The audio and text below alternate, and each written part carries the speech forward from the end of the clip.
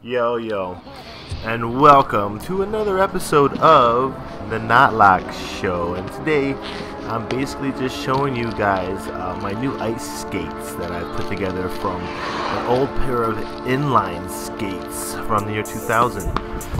And I'm currently ice skating here on the Humber College ice skate trails in Toronto, Canada. I just wanted to get this video out there because it shows the accessibility and the ease of being able to ice skate with your inline skates. I picked up these ice blade ice blade transformers from ProSkatersPlace. It's an online skate shop that has more recently just been introduced around the GTA, and thankfully I came across their website because I have now been able to ice skate and enjoy the winter much more than I have previously in the years.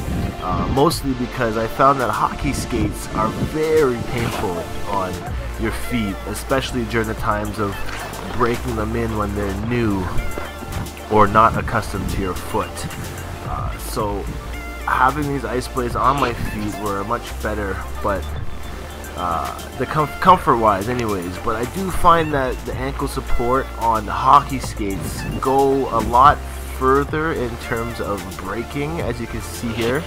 I'm still trying to figure out the proper techniques to do a hockey stop in these skates. It's a little bit tricky because of the low ankle support, but I feel if I were to put in larger liners such as Intuition liners with the reinforced cuff, these skates would perform a lot better on the ice. But can't really complain because I bought the ice blade for 70 bucks and the skates cost me $10 at the thrift shop.